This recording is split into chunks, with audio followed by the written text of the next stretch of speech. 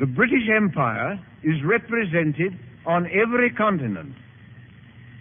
It has its own vast responsibilities, but it can no longer be the champion of international justice in general. That role was plausible in the 19th century when our Navy swept the seven seas and afforded to this American continent the indirect protection under which its amazing expansion took place. Today, that is not possible. But for those of us who believe in the infinite value of the Christian civilization, what makes the situation grave today is the coalition of paganism and machinery.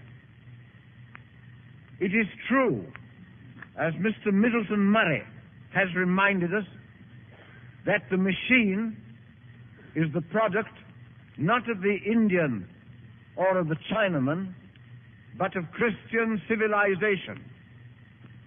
The world is full of paradoxes, and that is one. Today, the products of the energy let loose by the Reformation and the Renaissance are at the command of men who, in their propaganda, deliberately foster hate, conceal the truth, denounce peace, and glorify war.